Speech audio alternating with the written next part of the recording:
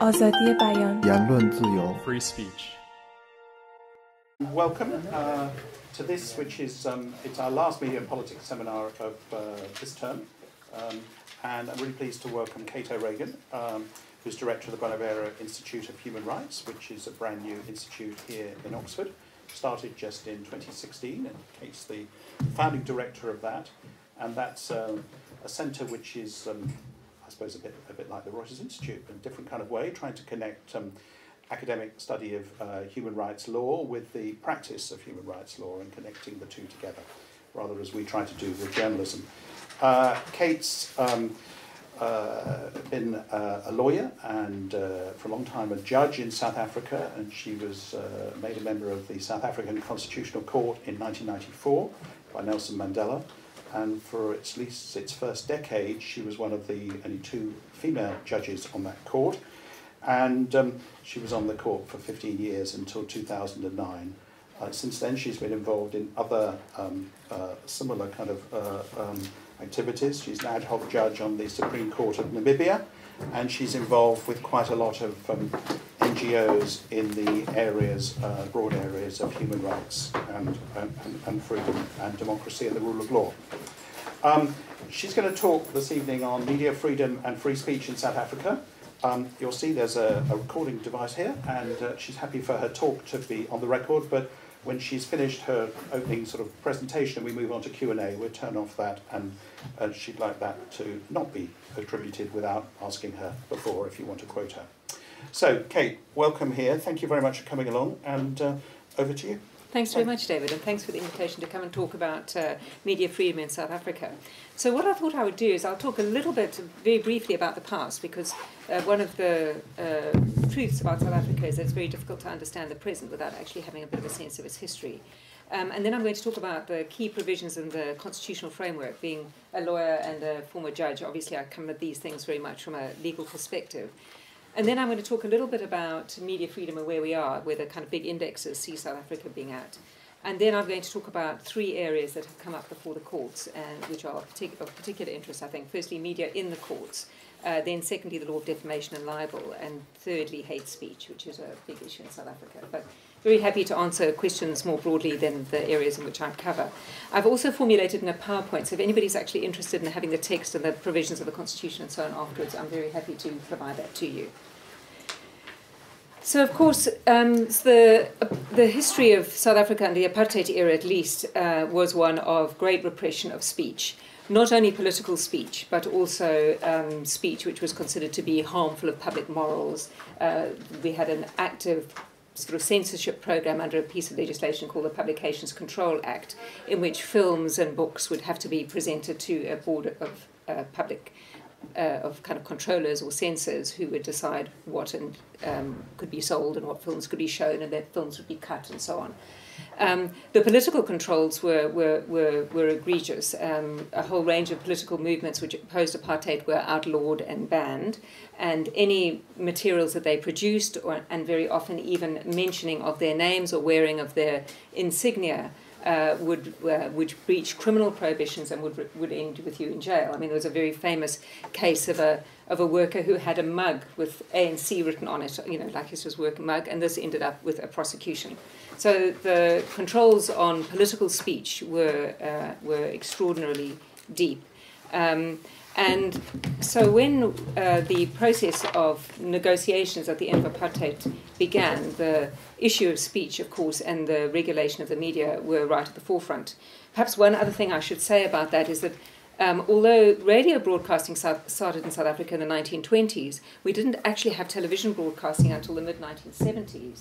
And in fact, there was no lawful broadcasting of radio or television which wasn't state-controlled.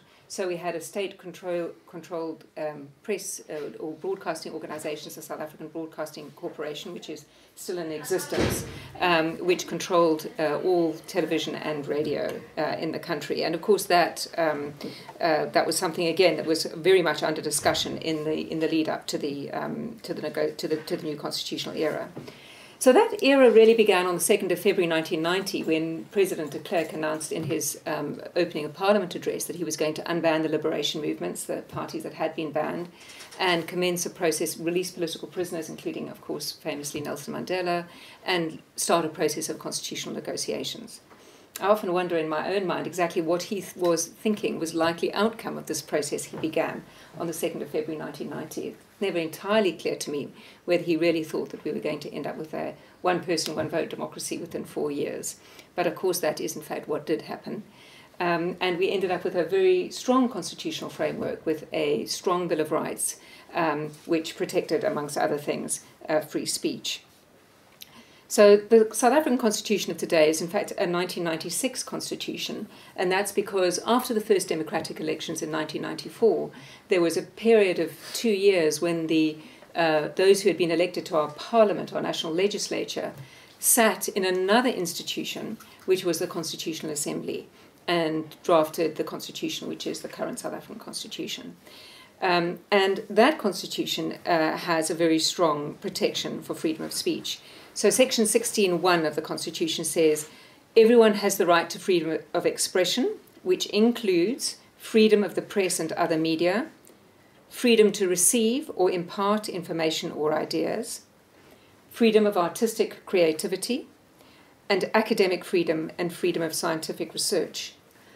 Now, those of you who will be familiar with the ways in which expression or speech are protected in constitutions and bills of rights around the world will know that this is very much a sort of third generation of that. It's much broader, it's much clearer in scope than you would find either in the First Amendment of the United States Constitution or in many of the constitutions that were drafted before the sort of second half of the 20th century. In many ways, South Africa was able to draw on the experience of constitutional frameworks all over the world in drafting its constitution. And, for example, the second provision of that, the freedom to receive or impart information or ideas, has actually formed quite an important part of the jurisprudence in South Africa, this idea that one of the reasons that we protect freedom of expression in the media is because of the entitlement of individuals to receive information and also to impart it. But Section 16 has another provision, which is an interesting provision because what it does is it carves out from what we might ordinarily see as forms of expression areas which do not fall within the protection. So it's a definitional limitation in the clause, and that limitation says that the right does not extend to propaganda for war, incitement of imminent violence, or advocacy of hatred that is based on race, ethnicity, gender, or religion, and that constitutes incitement to cause harm. These formulations are drawn from the international law, in particular the International Convention on Civil and Political Rights, the Convention on the Elimination of All Forms of Racial Discrimination. So you find that this language does come out of international law, but it means that these areas are completely excluded from speech that is protected under the Constitution. For the rest, and they're rather narrowly drawn, and when I come back to talk about hate speech, you'll note that the constitutional protection is speech that is advocacy of hatred on the grounds of race, ethnicity, gender, or religion. It's just those four grounds, and that constitutes incitement to cause harm. In fact, that, in terms of modern understandings of hate speech, is rather a narrow exclusion. That doesn't mean, however, that South Africa can't regulate hate speech differently, because if other forms of speech which might be considered to constitute hate speech fall within the protection, limitation of the protection of speech is nevertheless justifiable under our Constitution. So once you have the right, and you say everyone has the right to a particular form of expression, if the speech which is regulated by the state falls within that, the state can still limit that your speech in that way, but it must show that it's reasonable and justifiable to do so in an open and democratic society. Sorry, can I just interrupt you? Yes, of course. So the exemption is advocacy of hatred on grounds of race, ethnicity, etc. Religion, yes. But and that is incitement to cause harm. So that you have to meet both tests. Exactly. To be not covered by the freedom.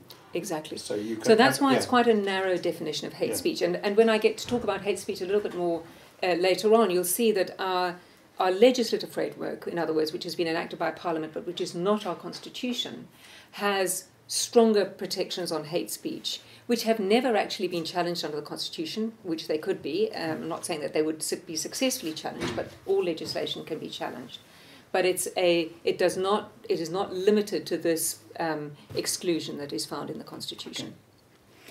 So this two-phase process of protection of constitutional rights is, again, a relatively modern approach to constitutional rights, somewhat different, for example, to what you'd have under the European Convention, more like what you get under the Canadian Charter of Rights and Freedoms, because what it recognises is that rights are not absolute. They're not complete trump cards that you put on the table. It recognises that at times it's justifiable to limit rights, and a lot of the jurisprudence before the court or the cases before the court can be about whether when Parliament has decided to limit a right, it's done so in a way that's justifiable. And it recognises that at times there are other considerations which outweigh the rights. Some of the cases I will talk about in a minute will give you some idea of how that's worked in relation to speech. So that's the big protection in the Bill of Rights.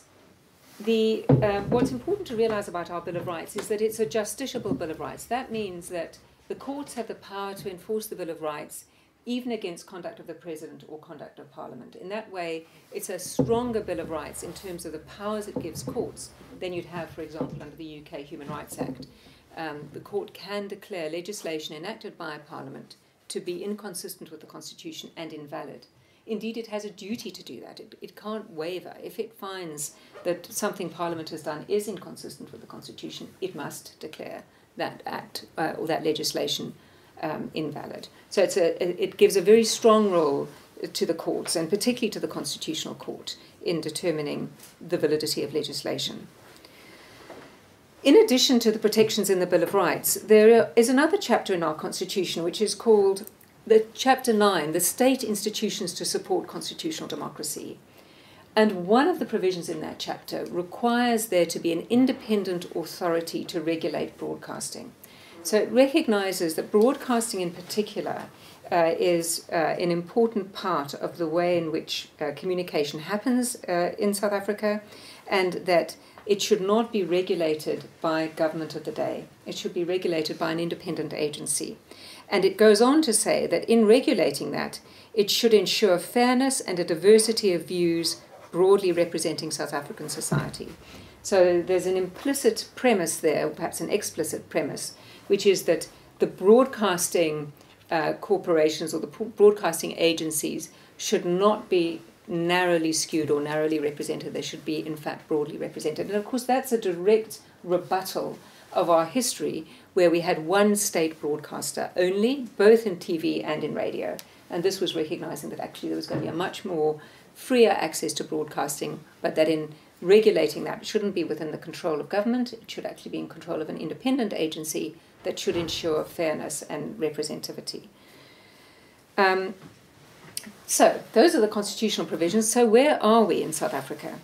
Well, according to Reporters Without Borders, we rank 31st on their 2017 Index of Press Freedom, which is behind Namibia, interestingly, 24th, which is the leading African country, and South Africa would come in second. And ahead of the United Kingdom, you'll be interested to know, which ranks 40th, and the United States, which ranks 43rd. South Africa, on the other hand, is recognised by Freedom House to be considered as only partly free on their Freedom of the Press Index, which scores high in relation to the legal environment, but low on the political environment. And here there's a difference between Freedom House and Reporters Without Borders, because Freedom House would rate the United Kingdom as free, whereas South Africa only as partly free. He begins to immediately realise that assessments of media freedom are not that, without controversy, and not that easy to do. So leaving aside those assessments, just to talk a little bit about the kind of media environment, South Africa has a pretty vibrant print media environment. We have probably what you could say is 5 major press houses. Naspers, which is basically an Afrikaans-speaking press house, which publishes major newspapers such as Die Beeld, Die Burger, and Report, but also publishes really the only the fastest growing South Africa newspaper, which is the Daily Sun, which is a tabloid style newspaper which publishes a lot of things which would nowadays be referred to as fake news, I think. But it has a huge readership, in fact, the largest readership of any newspaper in South Africa. Then there's independent newspapers, which has been a long, stalwart, by and large, English language newspaper, although it has got some Zulu language papers, such as Isolezwe. But it publishes Cape Argus, Cape Times, the Star, Mercury, Pretoria News, and the Sunday Independent. As its name suggests, for a long time it was part of Tony O'Reilly's independent group. In fact, I'm told, I've never actually done the work myself, but by one of its leading editors, that it was one of the most successful financially of that group, and was sold about 3 or 4 years ago to a consortium in South Africa, somewhat controversially, with a consortium made up with some funding from China and a group called the Sekunjalo Investments, and also support from our Public Investment Corporation. Then there's a third group would be Times Media and Kagiso, published Sunday Times, Business Day, the Financial Mail, and the Sowetan. And fourth, and again somewhat controversially, there's a new entrant into the major press houses, Oak Bay Investments, a company which is controlled by a family famous in South Africa, the Guptas, and they own a newspaper called The New Age, which again somewhat controversially refuses to submit itself to circulation auditing. What are they famous for, the Guptas? They're famous for having a close relationship with our president, which is widely considered to be not above board. Okay, thank you. And how do they make their money? Sorry? Where's the money come from? Well, they came to South Africa in 1993 or 1994 with no money and are now extremely wealthy. And the precise source of their money, I wouldn't be able to say with great reliability. Okay. Then the fifth group is Caxton, which is a sort of a daily free sheet group. They're kind of knock and drop papers that you get in your local neighbourhoods, as well as a newspaper which was very notorious in the 1970s for being an early denizen of fake news, The Citizen, who used by the apartheid government to publish stories favourable to it. And then there are, of course, some small, important independent titles like the M&G Media, the Mail and Guardian, a long-standing stalwart of sort of progressive reporting in South Africa. Generally, like in the rest of the world, readership is stagnant, if not falling, save for, as I say, this outlier with the Daily Sun. And we're seeing quite a big shift, failure, as it were, in the business model that's affecting the press elsewhere as well. In broadcast media, we've seen a dramatic change, of course. We have still had the South African Broadcasting Corporation, which under the new constitutional framework and legislation enacted in terms of it, was formulated as a public broadcaster, very much in theory along the model of a public broadcaster like the BBC. It has very wide access, very widely watched by South Africans, but it has been gone through a lamentable period in relation to governance and management, and there's been a recent new board appointed, but there's a wide worry about the extent to which one could fairly say that the SABC is in fact doing a good job as a public broadcaster. There's quite a lot of case law on that which I could refer to as well. In addition, to sort of summarise, when you say doing a good job, you said earlier the constitutional provisions that it has to be independent, etc. Is the question about its professionalism or its independence? So both, probably, I think. As with many South African institutions, there's been an imperative to change the racial mix of people who manage, racially work in it. The apartheid state was a project of empowering and protecting white South Africans, and institutions across the board in South Africa have had to go through a real fundamental change. And the SABC, of course, is one of those which most importantly must do that. But there is the current, there has been a CEO of the SABC in recent times who has, I think, made some decisions which have been widely disapproved of. They've ended up before the independent regulator for making decisions. For example, in the lead up to the local government elections in 2016 last year, there was quite a large amount of public discontent and public protest leading to some violence, and the public broadcaster issued a policy saying that it wasn't going to, in its news programs, broadcast any footage of public violence because they didn't think it was in the public interest to do so, and they were taken to the regulator to have this declared to be inconsistent with their duty to provide fair and accurate reporting of the news. So it's those sorts of things that have been controversial. Thank you. In addition to SABC, which one could spend a very long time talking all on its own, there are now 2 commercial free-to-air TV stations. The most established of those is ETV. Primary shareholder is Hoskin Consolidated Investments, largely linked into the union movement. And a more recent entrant, and again somewhat controversial, ANN7, which is owned by a group called Essel Media, widely understood to be controlled again by the same family, the Gupta family, who control New Age. Then there is a big satellite pay TV sector, which is controlled effectively by Naspers, one of the media houses, through their multi-choice DSTV, but that provides, as satellite television does all over the world, access to a whole bouquet of stations, including the BBC and Sky and a whole range of American ones as well. And they, in fact, are making big moves into the rest of Africa. So this is one of the companies that is spreading news through Africa through a pay-as-you-go system. And then radio stations. I mean, I think one of the things that has flourished in the post-apartheid period has been a whole array of new radio. Community radio, commercial radio, having had this really rather dull diet of SABC, dull and biased diet of SABC, there's been a real change in radio. And again, with some cross-ownership into the press, into the print media, but also some quite established companies on their own, such as Prime Media, who own several of the major talk radio stations. Online media, again, quite a big move in online media.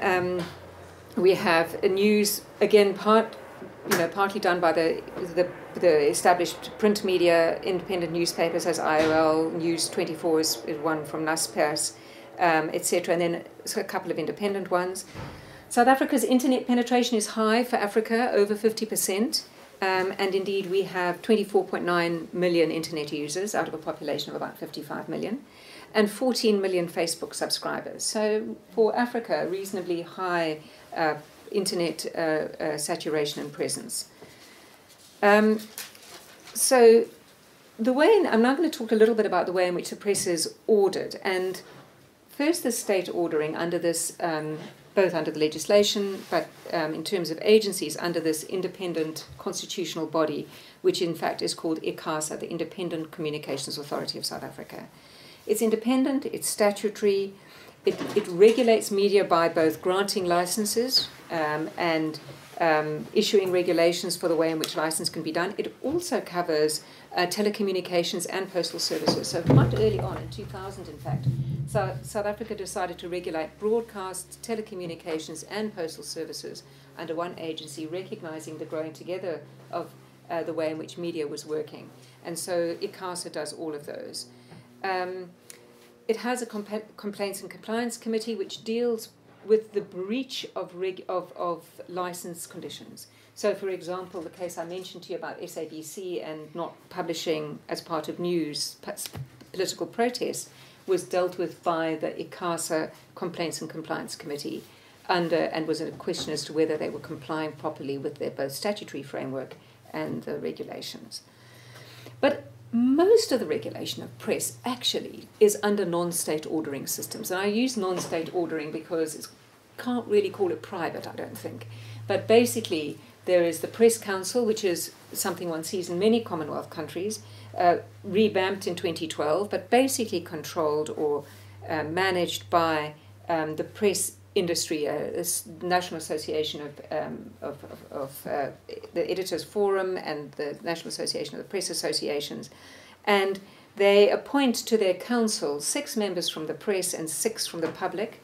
They have a code of ethics which governs the South African print and online media, and they have a complaints process through an ombudsman and an appeals process. Several times, government has quite seriously mooted replacing our press council system with a statutory media tribunal, but so far that hasn't happened. although it's an endless, I think there's an endless anxiety at the Press Council and amongst the press generally that we are going to see this system replaced with a statutory system.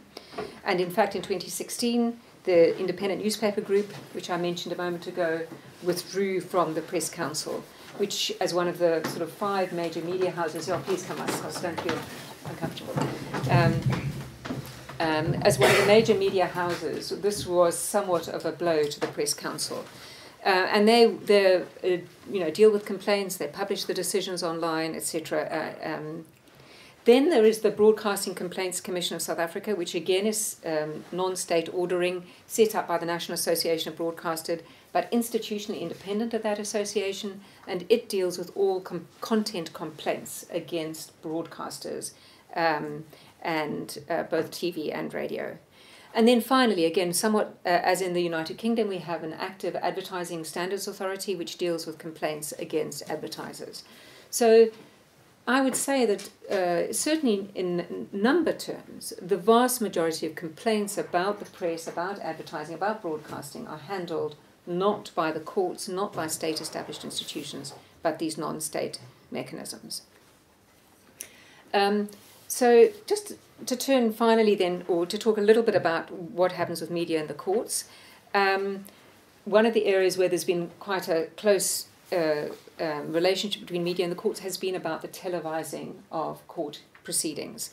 And the Constitutional Court has held very firmly that courts have a discretion to decide whether or not they should permit broadcasting, recognising a principle of open justice, so that there's quite a strong weight in the scales for recognising that you would want to broadcast something that is of great public interest. In fact, the court quite recently struck down legislation which prohibited public access to refugee appeal board hearings, saying that the appeal boards themselves must determine whether it's appropriate to admit the public and or the press into the hearings. The Constitutional Court permits televising of its proceedings on a regular basis, and I have to say that sometimes I think they can be very dull, but we have had some quite high-profile hearings of big political matters, which in fact have had very wide following and people rather glued to the television. So sometimes it's dull, but in fact there is quite a lot of coverage of it.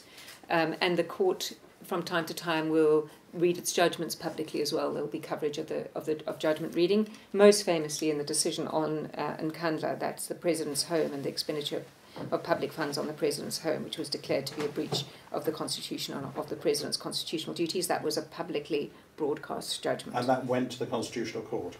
Yeah, the Nkandla case. Yes. Yeah. It's unusual to permit, in fact, it's extremely unusual to permit televising of proceedings involving witnesses. Now, most of you will probably find that rather unlikely, because quite a few of you watched something of the Oscar Pistorius trial. But in fact, that's about the only case in which the televising of witnesses has happened, and I generally, personally, do not think it's a desirable practice. I think it puts an enormous burden on the witnesses. It's one thing to have legal argument televised, counsel can cope with that, advocates can cope with that, but witnesses, it seems to me, puts them in quite a difficult position. So, of course, another area in which media and courts come close together is the area of defamation or the law of libel. Now, although we have a Roman Dutch legal system, in fact, our law of libel does not look very different to what happens in the United Kingdom, particularly since the new legislation here. And the defamation is the wrongful and intentional publication of a defamatory statement. A defamatory statement is a statement that will harm somebody in their reputation. And the defences to it are that it's true and it's in the public benefit, not simply that it's true, but that it's in the public benefit for it to be published. Secondly, that the statement constitutes fair or protected comment. Thirdly, that it's privileged. And fourthly, that the publication is reasonable, even if it turns out to be untrue at the end of the day. Now, this question rose, I think, one of the questions that's arisen in most jurisdictions around the world in relation to a decision to publish when an editor is not able to establish that the facts are true, but not able to establish that they're not true either, but nevertheless considers in the public interest to publish it. And this happens all the time.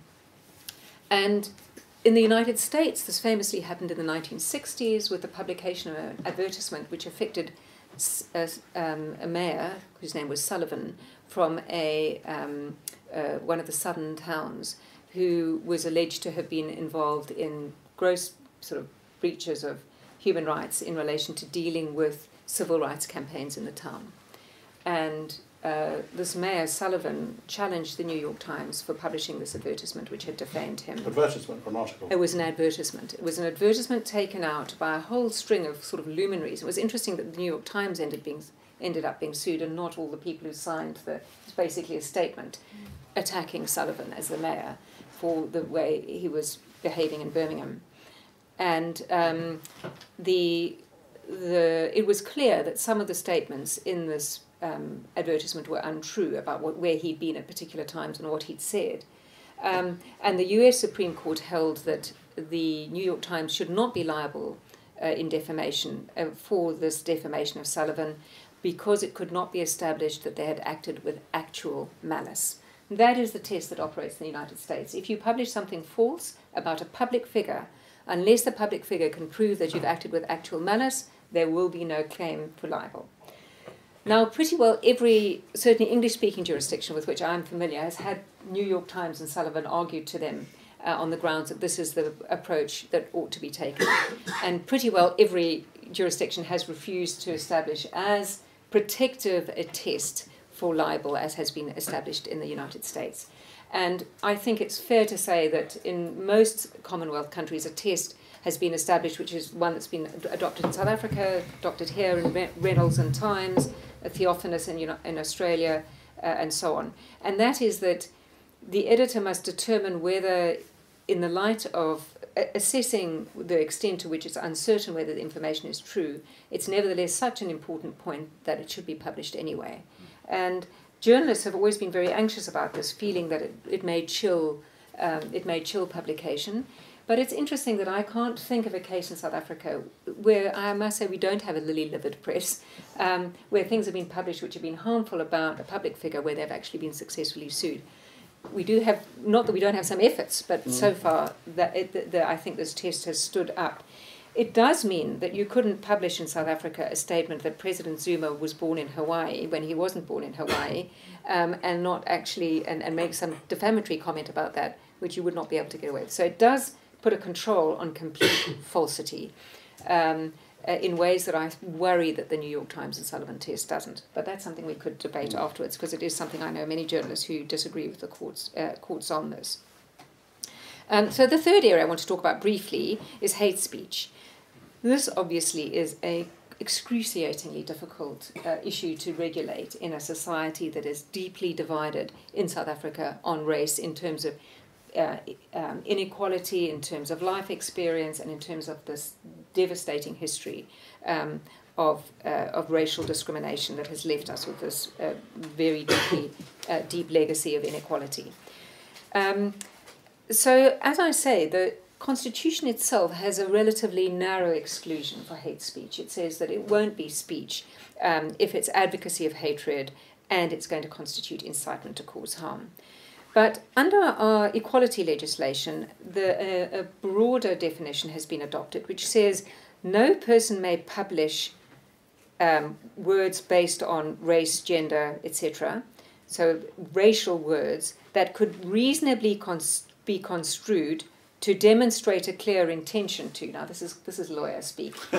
Reasonably construed to demonstrate an intention to be hurtful or harmful or to propagate hatred. So it is not a subjective question of what the person intended. It's a question, when you look at what's done, would a reasonable person think this looks like it was intended to cause harm? So, quite a tricky test. And we have seen some of these agencies that I've spoken to you about, these non-state agencies, grappling with this approach to hate speech. So there is still a famous song in South Africa called Amandia, which is about Indians. And its language is racist in that it says, it's an isiZulu song. Indians don't want to change. Even Mandela has failed to convince them. It was better with whites. We knew then it was a racial conflict. We struggle so much here in Durban as we've been dispossessed by Indians. That's the language of the song. and it was very controversial in South Africa, and quite early on, actually, in the early 2000s. And the broadcasting complaints mechanism said you can't broadcast this song. It's clearly racist. It's clearly hurtful, and it can't be broadcast. There was some criticism of that, but that ruling, as far as I understand, still stands. More recently, and as controversially, Julius Malema, who's the leader of one of the opposition parties in South Africa, the Economic Freedom Fighters, was held to have been guilty of hate speech, or not guilty of hate speech, but have committed hate speech by singing a song, a very famous South African song, Dubuli Bunu, which means shoot the farmer. And he did this on many occasions. There was increasing kind of political furore about it, particularly because he's a pretty dramatic performer, and he does it with all the necessary staccato noises and bang, bang, bang, and movements and so on. And he was referred to the Equality Court for a determination. So this is a state-based court. And the court held that the singing of the song did constitute hate speech, and he was interdicted from the singing of the song, and the court also held that the song itself constituted hate speech. There's been no appeal against that ruling, even though originally Julius Malema said he would appeal. There hasn't been, so when that he said he's not allowed to sing this, he's not allowed to sing the song, or people aren't allowed to report him singing the song. So that's an interesting question. There was never a question about reporting. So he himself was referred to for committing hate speech by singing the song in this provocative way at political rallies. There is nothing in the order which says that reporting of singing the song is unlawful. So he's stopped singing the song, has he? Perhaps that's an interesting question to which I can't answer. Okay. I just don't know. I don't know the answer to that question. Somebody here might know whether he's sung it since 2011. Okay. It wouldn't completely push the realms of credibility to think he possibly might have, but I just don't know. But it was a controversial decision, and a lot of people felt that, so it's a struggle song. Struggle songs obviously have a legacy going back into the apartheid past, and this idea of controlling songs, people felt very distressed about. On the other hand, of course, farmers feel very distressed about people going around saying shoot them with a gun and they're bad people. So this is right at the intersection of South African contestation and difficulty and our history, and always difficult when legal rulings move into that area. And just to ask a question that's probably obvious to you, when you say shoot the farmer, the assumption is the farmer is white? Yes, I think so, and particularly here because the isiZulu word which is used for farmer is ibunu, which is actually a rough translation from Afrikaans, which is die boer, so probably even has more of a sense of being an Afrikaner white farmer in its connotations. Yeah. So in conclusion then, I mean, I also think that it is important to pause and recognise that speech is always going to be contested in democracies. And I think the fact that it's contested in South Africa is a good thing. And the fact that we have a vibrant tradition of both free speech and the press is a good thing. And we're all going to disagree at times on where we should draw the lines. And generally politicians are not going to like being lambasted in the press or lampooned, whether it's cartoonists or journalists, and they're going to make noises about wanting to control the press. This is, I think, the sort of thing that happens in lots and lots of democracies. I do think that we have a very strong constitutional framework. By and large, the court has uniformly upheld freedom of speech in the press. I mean, famously, the government tried to introduce a prior restraint, piece of legislation on prior restraint, which would require registration in relation to sexually explicit publications, and the court just struck it down and said we are not going to do prior restraint except in the most exceptional circumstances. So the court's been pretty strong. And yet, more worrying, I think, is the changing business model for the press, which means that the press itself, its own economic future is under threat. And I think this is very much so in South Africa. And the emergence of a digital media, internet-based media, where how successful this is going to be at fulfilling the kind of role we would want a public broadcaster and the media to play in providing people with a relatively even-handed disclosure of what is happening in the country on a daily basis, one must be worried about whether, in fact, digital media are going to be able to achieve that kind of a role. And we haven't really, in South Africa, fully begun to think through the implications of how to regulate digital media and how to ensure that the broader citizenry gets full access to news that it, under the Constitution, is entitled to receive. Okay. Thank you. Okay, thank you very much indeed.